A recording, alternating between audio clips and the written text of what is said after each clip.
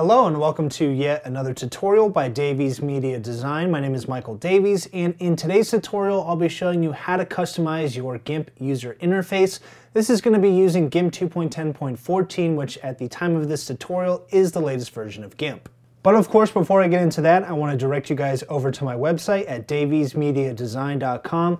As always, I have tons of GIMP and Inkscape tutorials on here, as well as my GIMP book of layers and GIMP and Inkscape help article, so definitely check that out. You can enroll in my GIMP 2.10 Masterclass from beginner to pro photo editing on Udemy. You can enroll in any of my Skillshare classes by visiting gimpschool.com. And you can get more with a premium membership to Davies Media Design. Your premium membership will include access to my GIMP Help Center app, ebooks I've written including the GIMP book of layers, and other exclusive content not found on YouTube. You can start with a 7-day free trial, and I'll include a link to this as well as all the relevant links from this tutorial in the description of the video. Alright, a lot of you have been asking how I get my GIMP theme to look dark and have my icons be colorful. So here is my current GIMP setup. You guys might have a slightly different setup. You might have a light background here and you might have a single color for your color icons. I prefer this setup because it's similar to the legacy setup while also integrating some of the new user interface features found in GIMP 2.10 or newer. So let's just go ahead and dive right in here. So if you want to change your theme and have it look like mine,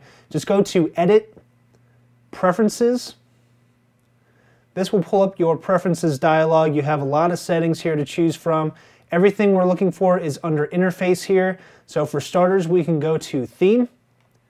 So here are the various types of theme colors you can have for GIMP. Mine is set to dark. I can also change this to gray, for example. I'm just going to cycle through each of these. Light, and then system. So this is like the original, GIMP 2.8 and below color scheme here. So if you guys are used to the older versions, you might want to go with this.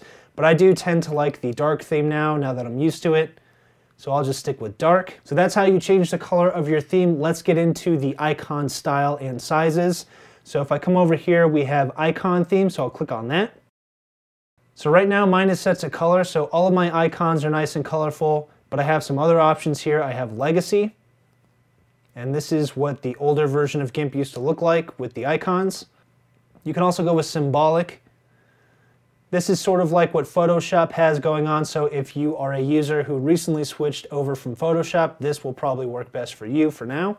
And then we have symbolic inverted, which is the same as symbolic, it's just darker. This is not going to work with the dark theme, but I can come over here to my theme options, change this to something like light or system theme.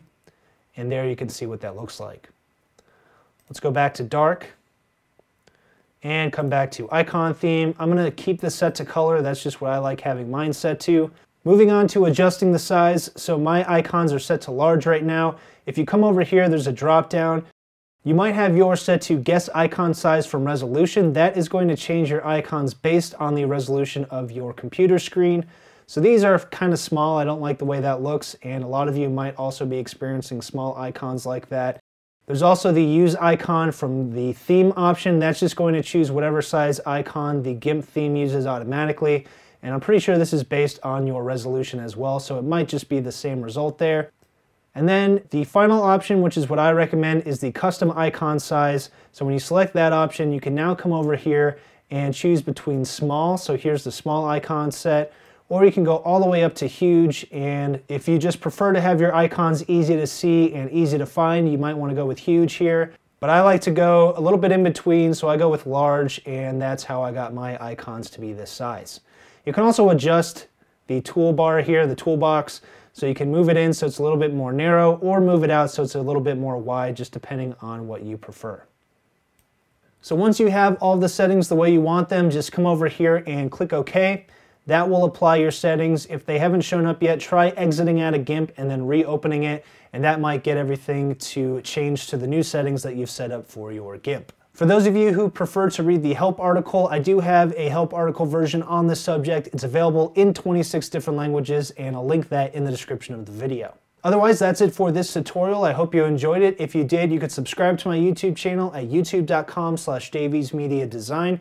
Don't forget to click the bell icon to be notified each time I have a brand new tutorial. You can also check out any of the links to my resources in the description of the video. But thanks for watching, and I'll see you next time.